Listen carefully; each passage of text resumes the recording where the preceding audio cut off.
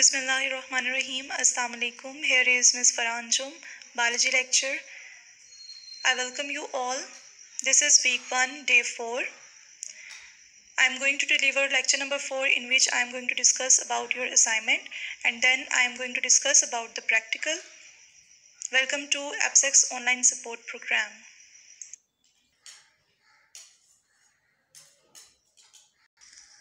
Here is chapter number 6, enzymes.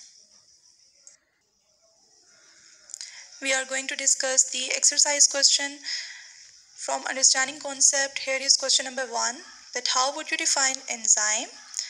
Also describe their characteristics. You have to answer this question.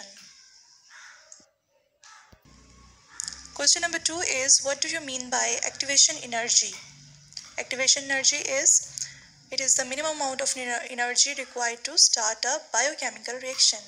And the next is, why is it referred in the definition of enzyme? You have to answer this question on your NEET registers. Okay, the next question number 3 is, define cofactor and coenzyme. As you know that here you are seeing that cofactor is a non-protein part of enzyme, and coenzyme is the part of, or is the type of cofactor which is loosely attached with the enzyme and detached when the reaction is completed. Now move toward the practical. Practical number 1, review of class 8th practical. Here we are going to discuss about the practicals which we have learned in class 8th. Here is the diagram of light microscope. You have to draw this microscope on your practical note copies. Also mention the labelings. Here you can see the ocular lens, body tube, resolving known species, objectives, arm, stage, coarse adjustment knob, fine adjustment knob, base, light source, diaphragm, and stage clips. The next practical is the diagrams of unicellular organisms. Unicellular organisms are those which are living entities that have only one cell. And you can see these microorganisms under microscope. Here you can see the species, microorganism species. Number first mentioned here is amoeba. Here you can see the diagram in which nucleus is present. Two vacuole are present, foot vacuole and contractile vacuole, and pseudopodium, a false foot. The second one diagram is paramecium.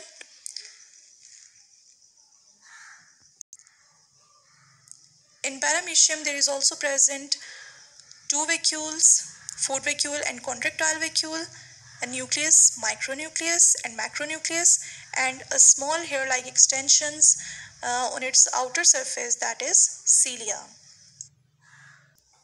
The third one diagram is of euglena.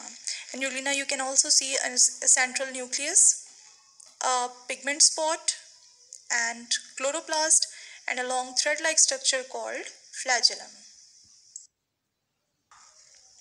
Now come toward the next question, that is, identify organ and organ system in dissected frog.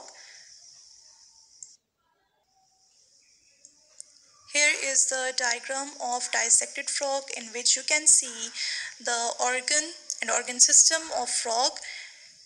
Number first is larynx, then heart, pair of lungs, right lung and left lung. Inside it there is a present stomach, then pair of ovaries, bladder and rectum.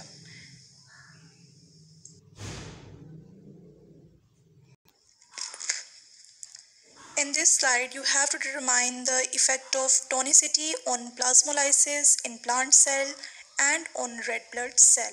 Here you can see the diagram of animal cell in which red blood cell is presented, and the next one is plant cell, and you can see three conditions, that is hypotonic, isotonic and hypertonic condition.